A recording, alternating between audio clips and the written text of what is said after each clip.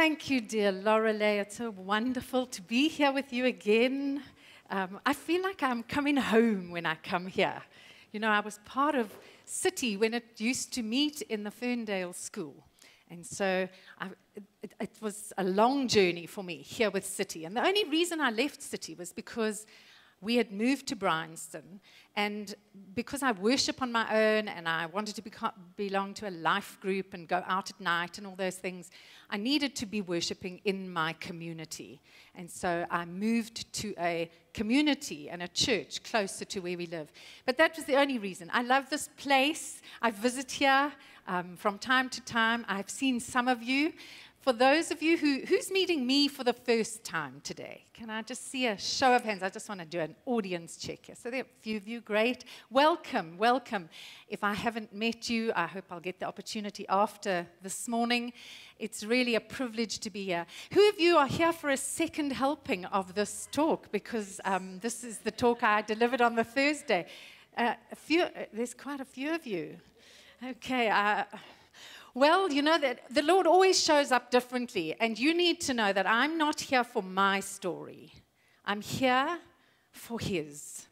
And if anything else comes across in my preach today, my chat with you women today, I ask you to forgive me, because it isn't about me. It is about this incredible, almighty, powerful, wonderful God that we serve, whom I have come to know in a very real and a very personal way. And guess how? Through the challenges of my life. And so, yeah, I'm going to hopefully share some of that story of God's goodness so that at the end of an event like this, you too will be able to say, okay, Lord, when James says, count it all joy when you face all kinds of various trials, that you won't say, oh, he must have been smoking something. You'll be able to say, I can, because I know the one who lives in me, who helps me to do that. So that's what we're going to be spending some time on today. I'm so excited always to share the testimony of God's goodness in my life. Can I just see who's married here? Can I see the marrieds, all married? Singles? Singles? We've got a few singles, okay. Children? Moms?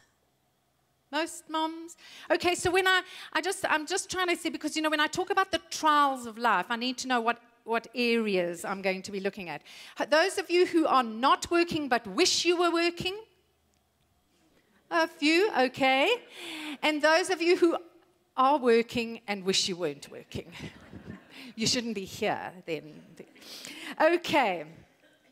How many of you here have had moments or seasons in your life that you've been absolutely stressed out? That you have just thought, no. Yeah, is there anyone here who's never had that place? Because then you actually should be doing the talk, not me. Okay, so what does that look like? What does it look like when you're stressed? So, you know, things sounds like some of these things. We say things like, I'm always busy. Isn't that right? I'm always striving to get, I'm not good enough. Aren't those some of the signs that we're not balanced in our lives, you know? I'm too busy. I haven't got time for God. You know, quiet time. Who has that? I'm a mom, you know? Nobody has that kind of thing. There's no peace for people who are usually stressed. We're constantly seeking the next best thing that will give me that inner peace. We're striving to earn approval from others. Very strong amongst women. We're always comparing ourselves to other women. And ladies, social media has exacerbated that beyond words. I heard that there's a new diagnosis for people who do this comparison thing so intensely because they've got predisposition to ADHD and other disorders like that, compulsive, obsessive disorders and those kind of things, that they take on this diagnosis. And I wasn't listening to the whole program. I just heard the title, and I thought, a doctor has now diagnosed and given a new name to this thing called I can't accept myself because of my comparisons with others on social media. And it was called something like dysmorphosis of your body. I remember hearing years ago that in 2020, 84% of the sicknesses we'll suffer from, of the jobs we will perform, had not even been named yet. Well, I'm living through that era now because we're in that season where new things are coming out because of the stressed lives we live. But it's impatient, road rage. How many of you, sit at robots and say, go? Maybe you say it a bit differently to that, and you have new fingers that appear on your hands. But we're also not present. We've become a society that's so not present. We're always on our phones. We're always checking. Is somebody checking up on me or need me or sent me a mail or connected with me? Because that's become the conditioning that we have been given through the lifestyles we're living at the moment. We lack sleep. We're tired all the time. We're irritable. We're short-tempered. We're unhealthy, making poor food choices. We lack exercise. We don't eat right. Stress always means a boundary is being eroded. So if any of those were any part of your life, then you're probably at the right place, because I'm talking to women who, like me, have found themselves in that place sometimes. Now, I don't know your life.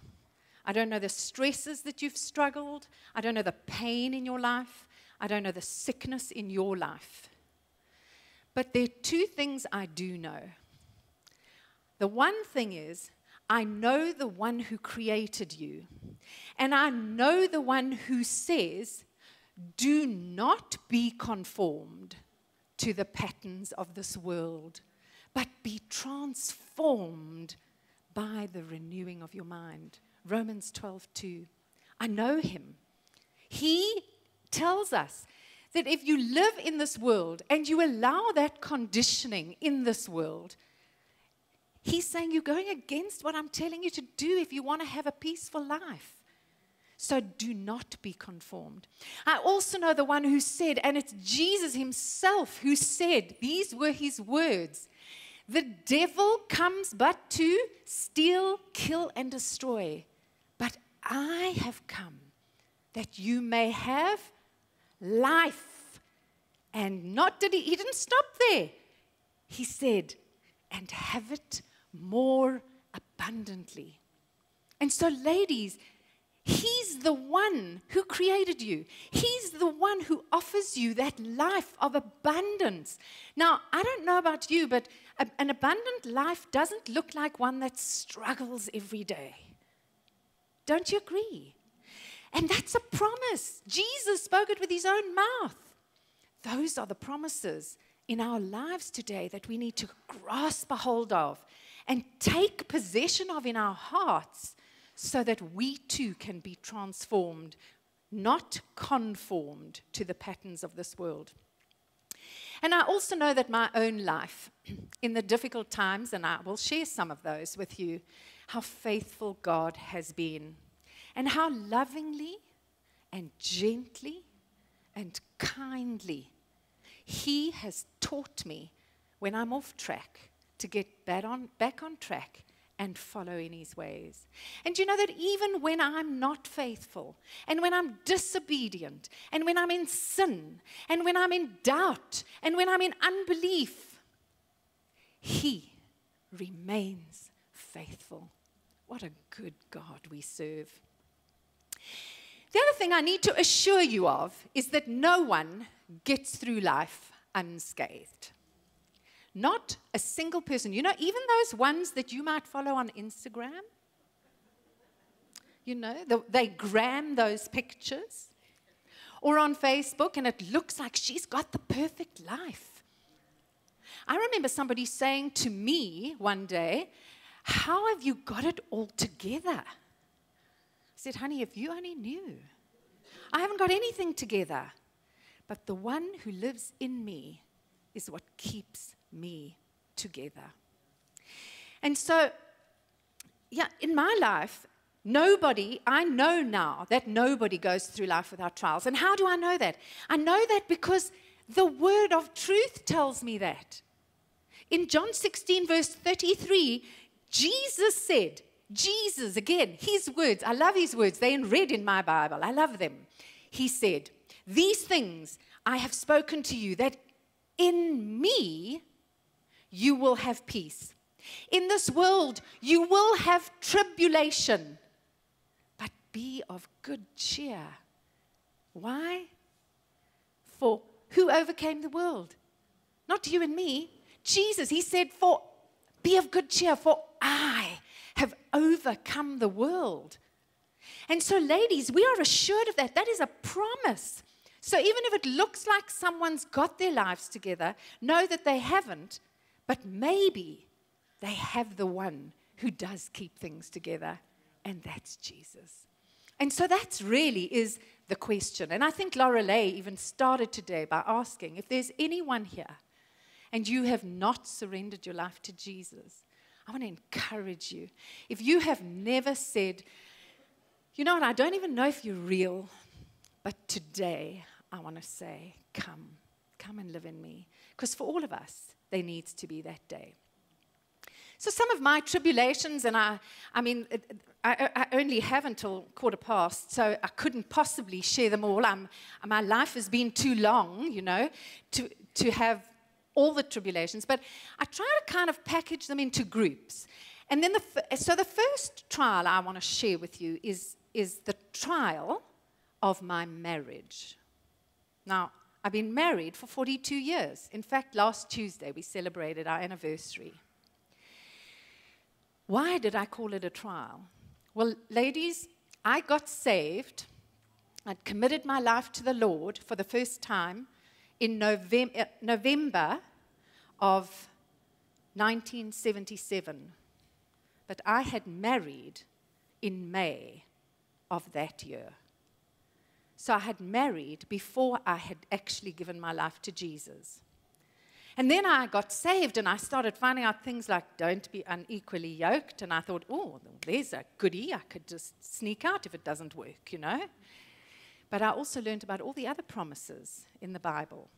Why has my marriage been a challenge? Because, ladies, for 42 years, I've loved and stayed married to a good man who's not yet a God man.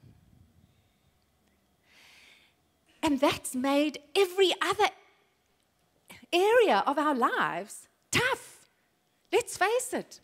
But let me tell you the scripture, ladies, for those of you who are in relationships with ungodly men and you're married, you don't get divorced. That's not God's plan.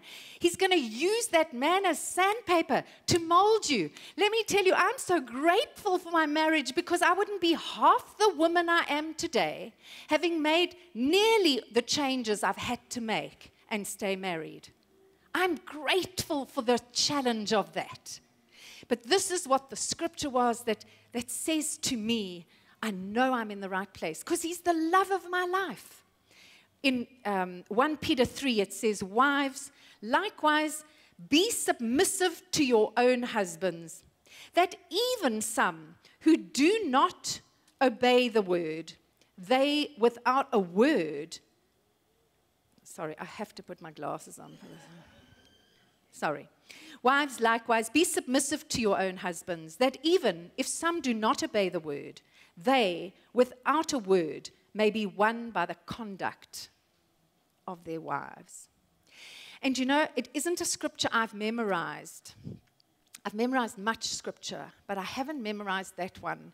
Because for me, that one means every single action in my house. I can't walk around saying, wives, submit to your husbands, even those who are not in the Lord, because they might be one. I can't do that. I've got to walk around and saying, yes, Lord, I'm going to submit to him, regardless, in every way, because maybe one day maybe one day he'll be won over. And I've had much disappointment in that. As you can imagine, I've prayed for my husband for 42 years, ladies. And I won't stop. And I prayed again this morning. And you know that lots has changed. And that's why I tell you, he's a good man. But one day, and I have that promise, and I hang on to that promise because God gave me the promise, me and my house, we will serve the Lord, which means before my husband dies, he will give his life to the Lord. He knows exactly what's going to happen, and he's going to be serving the Lord. I know that.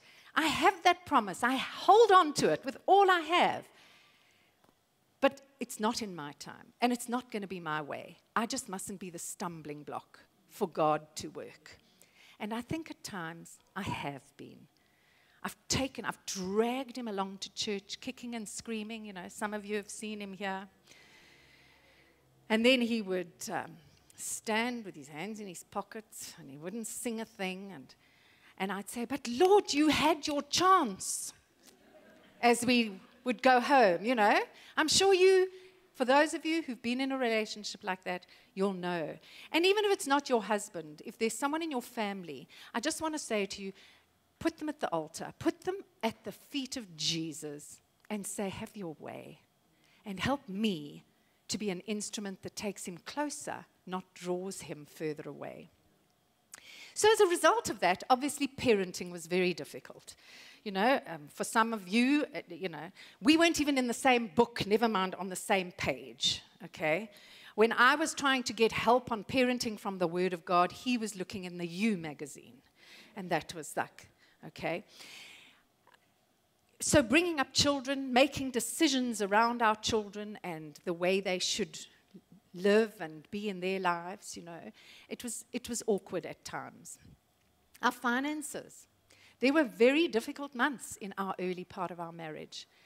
And it's difficult to have faith and to give when you're in lack and you're the only one.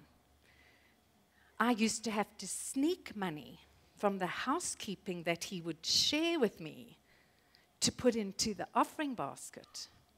Because that's how I learnt through the act of obedience to get into a relationship with God that said, I'll show you how to learn to be a cheerful giver. But for us, finances was very difficult. Where to invest?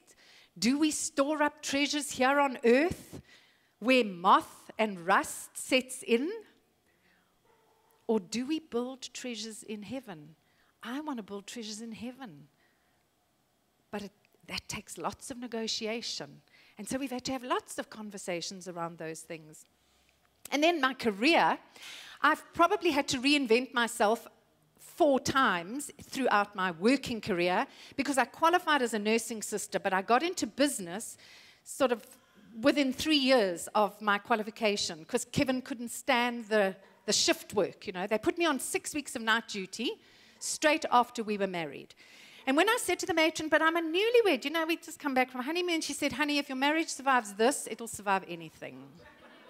And she was right, because we have, but it actually was one of the things that made me change my career.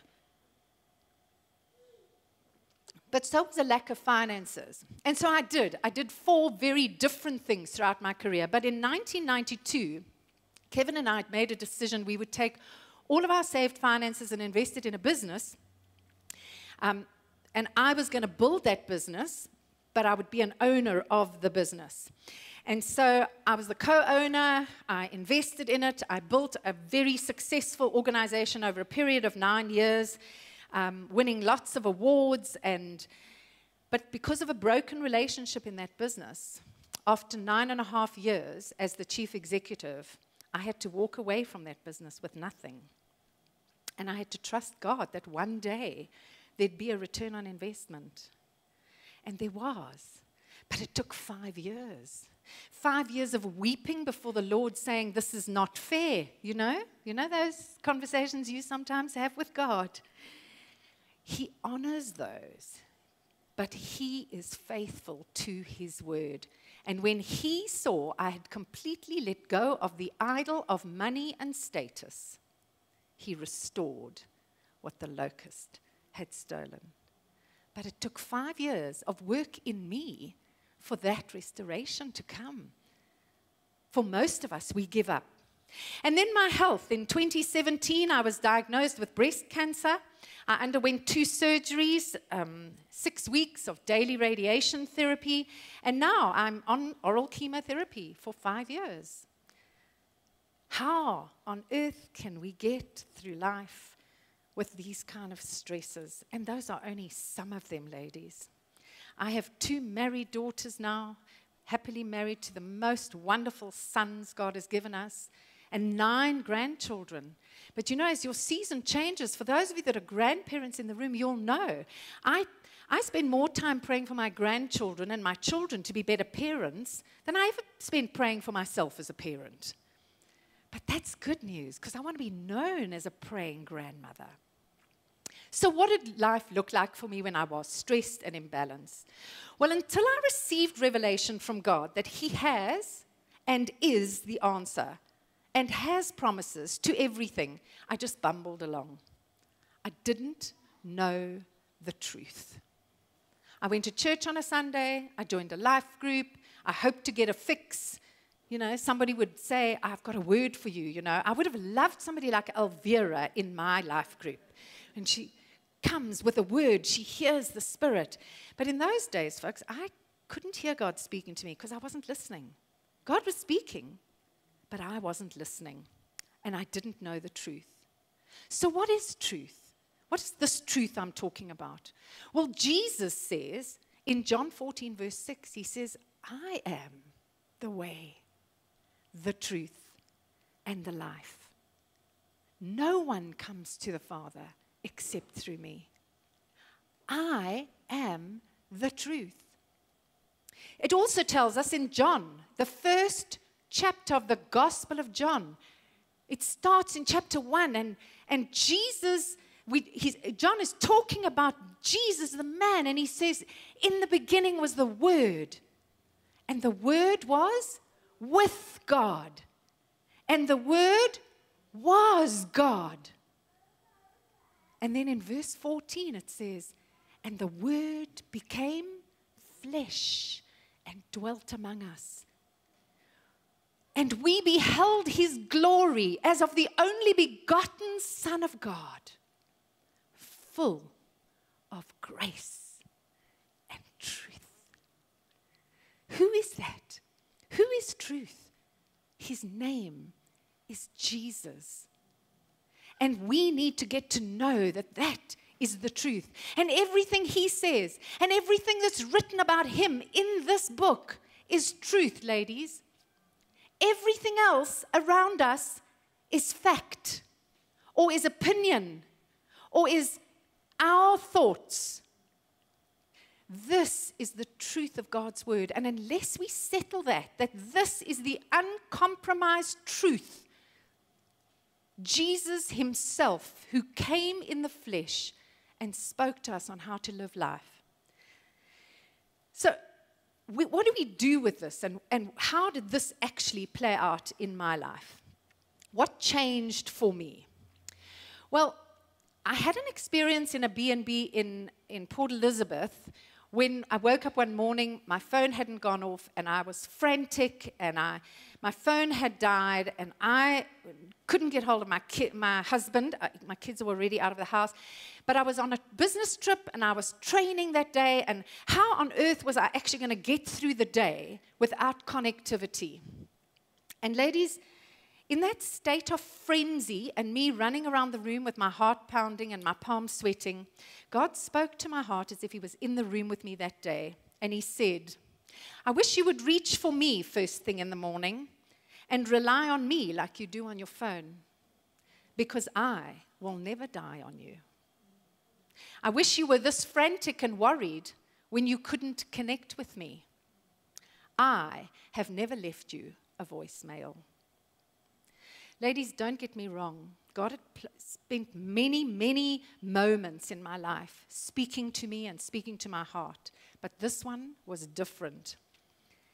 And how do I know it was different? Because it became a defining moment for me. You know what a defining moment is? It's those moments in our lives where we talk about, well, before that experience, life was like this. And now, since that experience, life was like this. And for sustainable change in our lives, ladies, we need some defining moments with Jesus. And that was one of them. And the defining moment for me that had to change was I had to stop reaching for technology first thing in the morning. And you know that since that day to this day, before I put my foot on the ground, I welcome the Holy Spirit into my life and into my day. Otherwise, I'm not doing the day. I can do without the phone, but I can't do without Jesus. And so that's probably a challenge for some of us, is what are we reaching for? And then probably the most significant defining moment of recent times was in August of 2016. It was my 60th birthday. And for my birthday, one of my friends had given me the most amazing book to read called 558 Days. It's a book by Yolanda Corky. Her and her husband, Pierre Corky, it's her recollection of their story of time in captivity as hostages in Yemen. Her and Pierre, her husband, had gone there as missionaries and to teach English. And they were captured by Al-Qaeda. And you know, that book was a wonderful read. But there was one section of the book that really impacted me. And the section was where they shared that as believers in captivity, without a Bible, they could remember very few scriptures. And yet, in the room next door to them, which was divided by a curtain only, they could hear their captors reciting the Quran day and night. I felt deeply convicted when I read that piece of the book. It was such a Holy Spirit moment. And I thought, you know, if I was ever in captivity without a Bible, gosh, I don't think I'd do so well either. And so I felt impressed in my heart those Holy Spirit defining moments where the Lord said, I want you to memorize Scripture. Now, remember, I'm 60. I thought, you've got to be joking, Lord.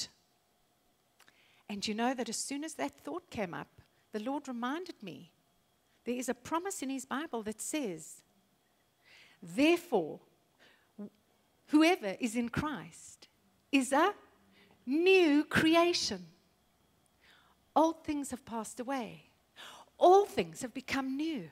All things. That means my mind, my speech, my body, the way I look, the way I am. Everything can become new if I receive that promise. When I'm in Christ, I'm a new creation. That means of course I can. Sorry, I'm obviously spitting and so I decided, ladies, to start learning Scripture. I learned in the year of 2017, I learned one Scripture from every book of the Bible. And do you know, it was such a wonderful, wonderful experience because I started learning the Scripture just after I'd finished the book in November. And so November and December and January was one of my goals to read, to learn one from every book of the Bible. So by January and February, I was kind of into my fourth scripture and getting quite excited about what was happening. Ladies, little did I know that my personal captivity would come on the 23rd of February, 2017. It wasn't physical, no. Al-Qaeda didn't get me. A thing called cancer took hold of my body. I believe that every one of us sitting in this room are held captive by some things in our life. We're all held captive by something. For some, it's our work. For some, it's alcohol. For some, it's drugs. For some, it's our kids. For some, it's our husbands. For some, it's our phones, pornography, fears. We are all held captive by something that is bigger in our lives than God. And ladies, Anything that holds us captive and holds us in bondage is our personal captivity. For some of us, it's our pain. My encouragement to you today is that help is available, and we find it in the truth of God's word. His word tells us in 2 Peter 1:3, by his divine power,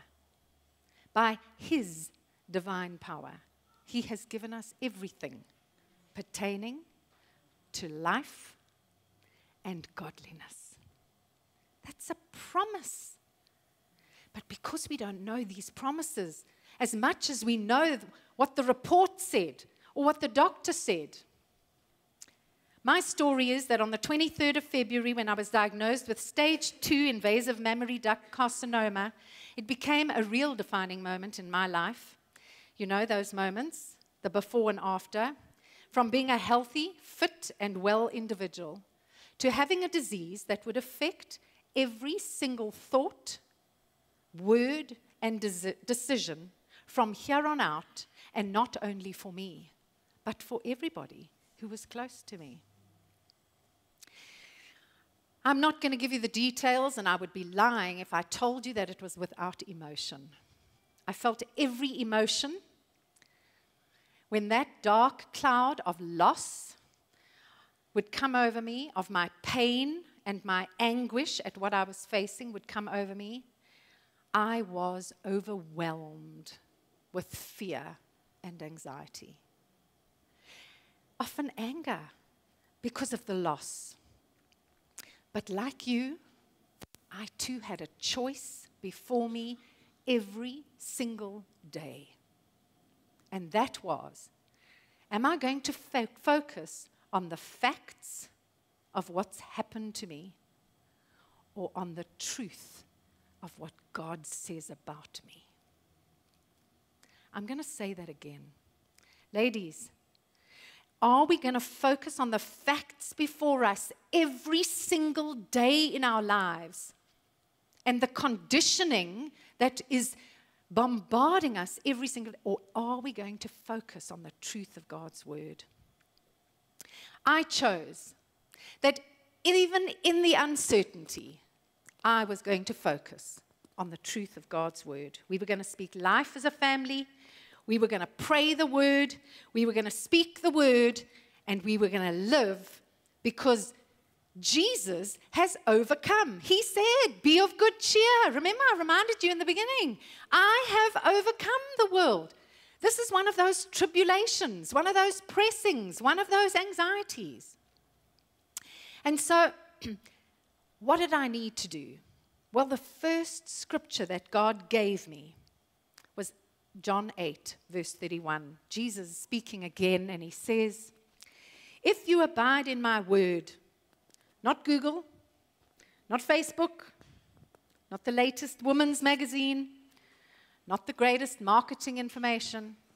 If you abide in my word, you are my disciples indeed, and you will know the truth, and the truth will make you free. I didn't know that truth as intimately then as I do today. To abide, ladies, means to remain in, to stay connected to. So what does this look like in my life now? Well, my greatest regret is that I'm actually quite a slow learner. I've missed out on so much of the abundance of God and the goodness that he could have given me. In fact, he gave me. I just didn't know how to receive it. For too long, I listened to the wrong words. I used to remember the words of the songs, you know, when we were young and jiving. For those of you my age, you know, I will survive. You know that one? It's raining men, hallelujah. You know, I bet you also know all those songs. Yeah, of course you do. How dare we then say we can't remember the truth of God's word? And that's a conviction for me, is that I can remember as far back as high school days when a teacher told me I would never amount to much. And do you know that as I was progressing in my walk with Jesus, he kept saying to me, but you know the scripture. You know that 2 Corinthians 5:17 tells you, therefore, if anyone is in Christ, she is a new creation. I'm not that girl anymore. And ladies, for some of you, maybe it's time to let go that thing, that baggage, that bondage, that chain. It's heavy. You can't live an abundant life holding on to the heaviness and the bondage that holds you back. My memory is renewed. My health is renewed. I've chosen to memorize the truth of God's word, and I've chosen to make the truth of God's word speak louder than my facts that I face in my life every day. And you can too. You know, the other day I was woken up at 2:30 in the morning, and I was anxious. And my kids were on my mind. My one daughter lives on a plot, and, you know, it's out in the open, and security's always been quite a big issue for me around them and their lives there. And God has really made me lay that down and say, you know what, I know you love her, but I love her more. And so, but you know, I found a scripture in Isaiah 54:13. And you know what that scripture says?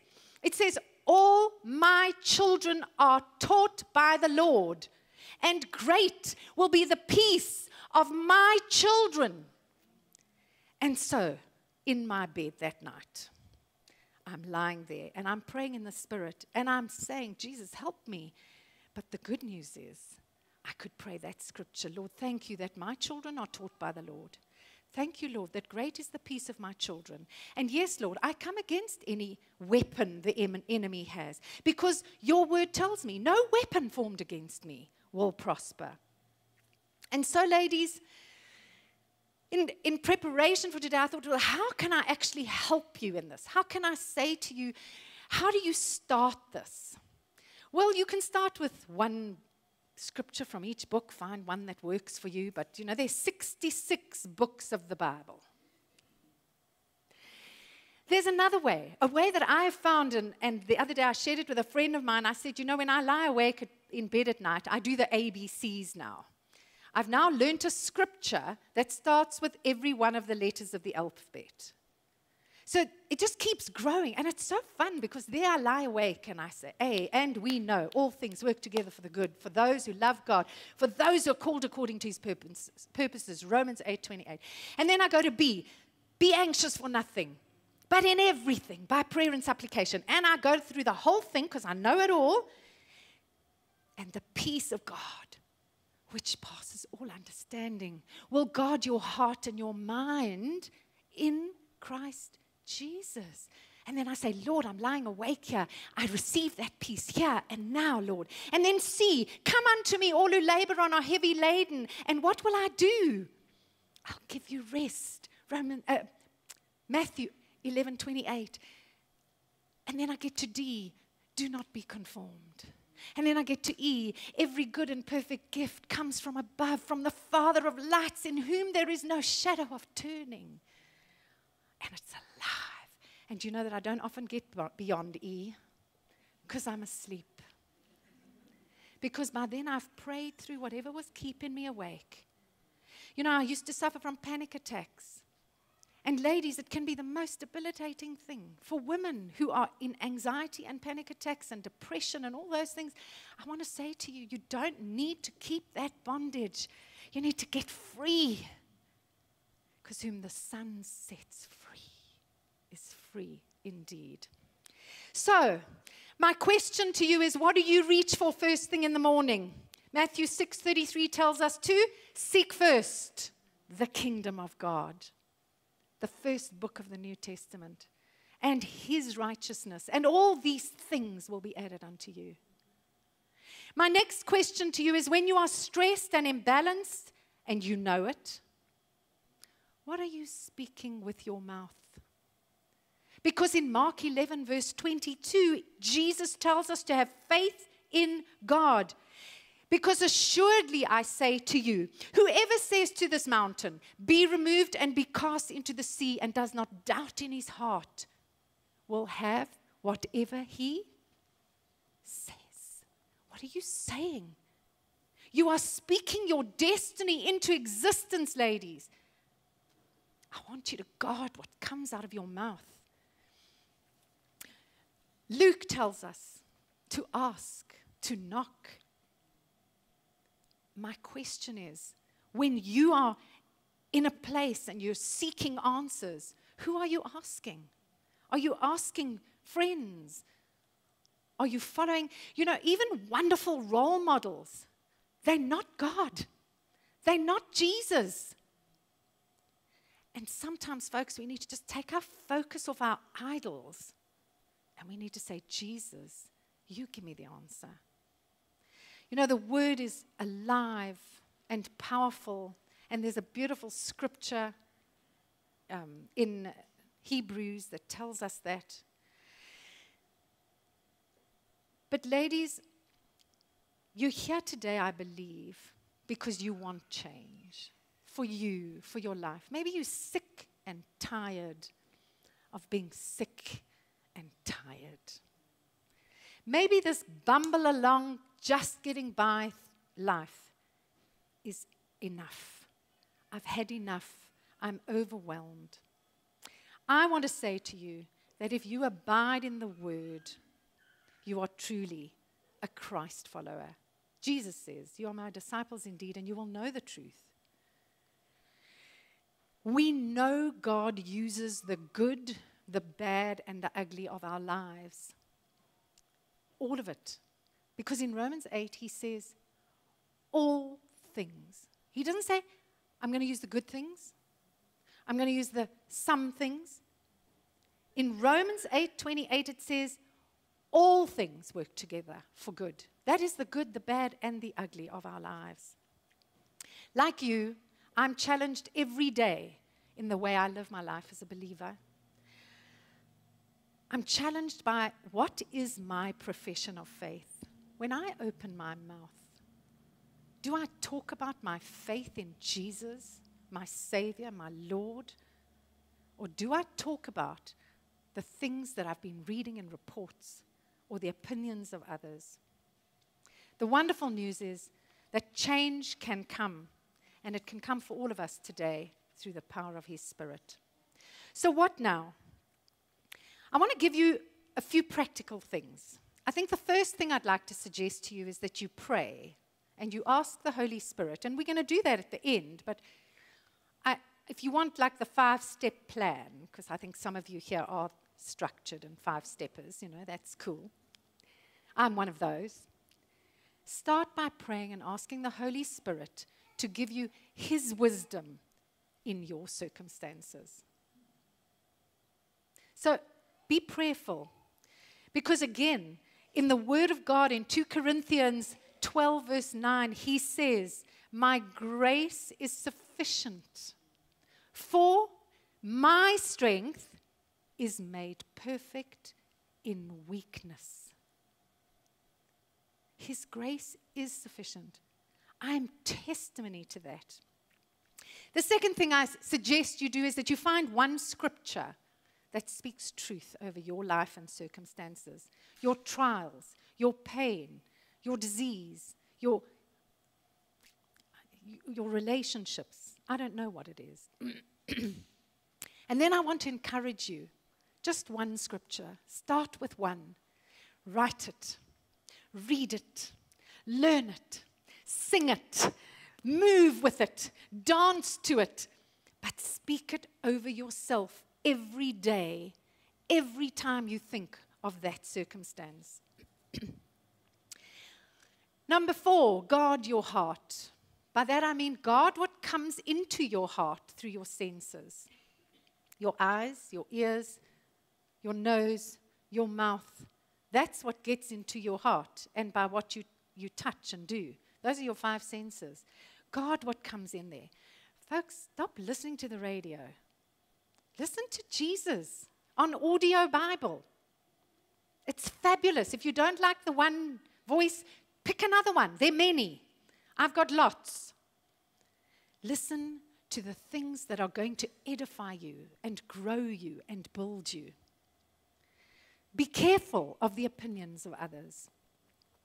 And then number 5, watch your tongue.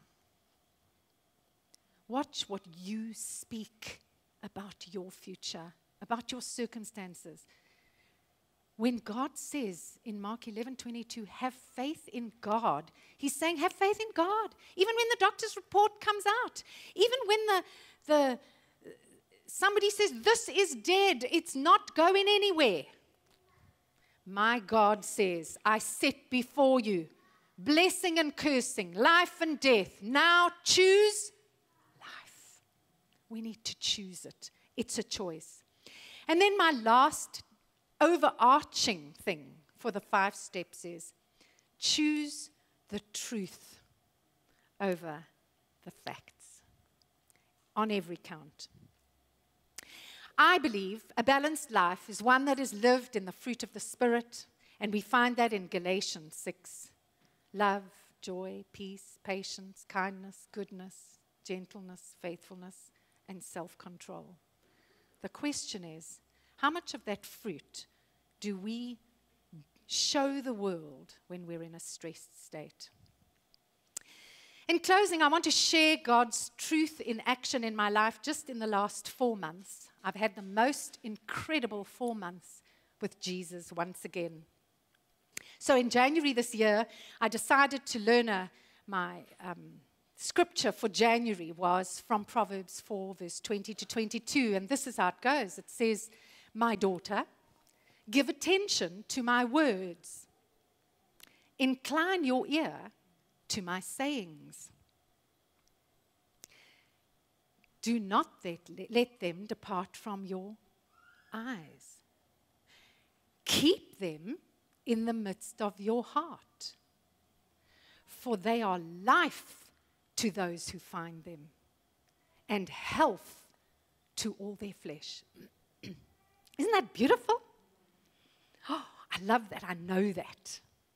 And that I can say, your words, Lord, that I've got in my heart, they are health to my flesh and they are life to my body, and that's wonderful. And that was January. For those of you who know, cancer survivors have to go for 6 monthly checkups, and my 6-month checkup was on the 15th of January. My oncologist, when she saw me, was not happy with some of her findings on the mammogram and the chest x-ray that they did. I had developed a bulge on my left side, and they needed to start investigating. And so on the 24th of January, I had a bone scan. And on Monday, the 28th of January, we got the call from the doctor to say, please come in for your results. And I said, you can give them to me on the phone. And she said, no, you need to come in. And when a doctor says that? Folks, my test of faith on that journey was, my daughter, give attention to my words. I needed to remember those words. We got to the doctor on the 28th of January, and the cancer had spread to my bones. I had cancer in my 4th, my 5th, and my 8th rib.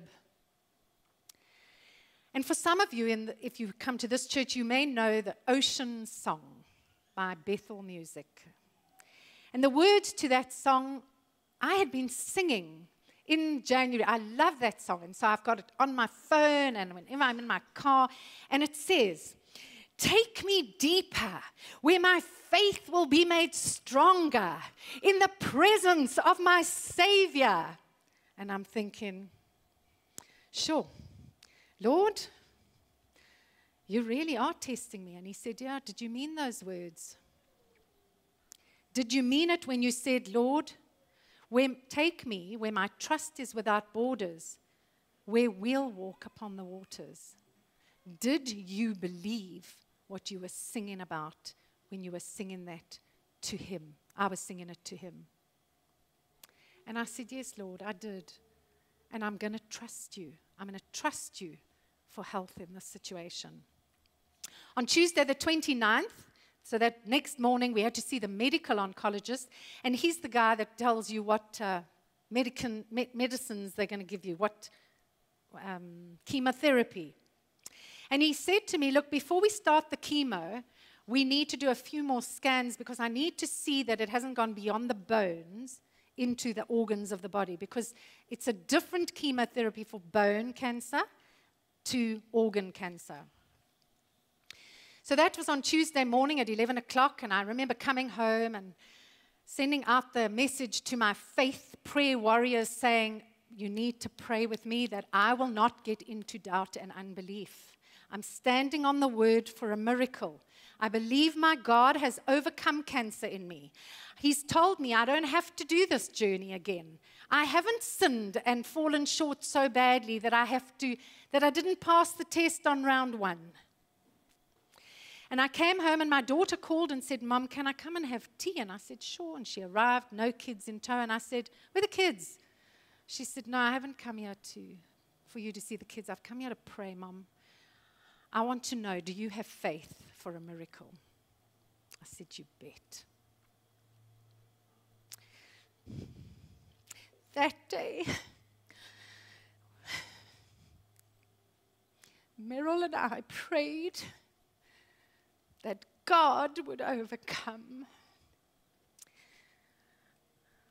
And even after the prayer, I had to repent of my doubt and unbelief. Because in the flesh, ladies, it's tough. I know that.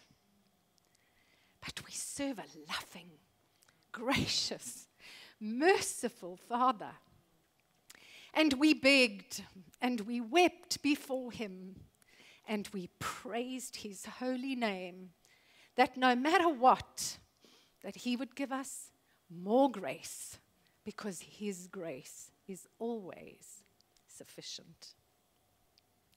We kept standing on the truth of God's word. I had 2 scans, follow-up scans. I had a CT scan on the 30th, which was the next day. And then I had an MRI scan on Monday, the 4th of February this year. I stayed in the truth. God is amazing. I would sit in the MRI waiting room, and I'd be reading magazines, because they had some Joy magazines and some other. And the articles were all about faith in God and Jesus and what he's done for us. And if we just learn how to receive what he has done for us. And they said to me after the MRI scan, please don't go. You need to take your results, because we don't deliver to the Donald Gordon, to the oncology unit. So will you wait for your results? I said, yes, sure, but could you just give me both then at the same time? I thought, this is my opportunity. I get to see them before the docs do. And so I waited. I went and had a cup of coffee, praising the Lord, got into my car, prayed, and said, Lord, thank you that no matter what, you're with me. You're in control, no matter what. But I know you can do a miracle. And ladies, I can't tell you these results. I have to read them, because the medical terms. But in my bone scan, the results stated there is evidence of metastases in the left anterior lateral 4th, 5th, and left posterior 8th rib. That was the first result. The second result was the CT scan, which said no evidence of any bony metastases found, only scar tissue. And the final MRI scan, no metastatic lesions are detected with any organs. Lymphadenopathies are not noted. God is good. God is always good. God is always faithful to his word. We aren't always, but he's always faithful to his word, ladies. And finally, I want to leave you with Romans 8:35. Paul's writing to these Romans, and he says, what shall separate us from the love of God? Shall tribulation or distress or persecution or famine or nakedness or peril or sword? And it goes on to all the things. Can any of that? And then in verse 38, he says, for I am persuaded. Are you persuaded? That neither death nor life, nor angels, nor principalities, nor powers, nor things present, nor things to come in your life, ladies, nor height, nor depth, nor any other created thing will be able to separate you from the love of God that he has for you. what an exceedingly, abundantly, above all we can ask or think God He is. Amen.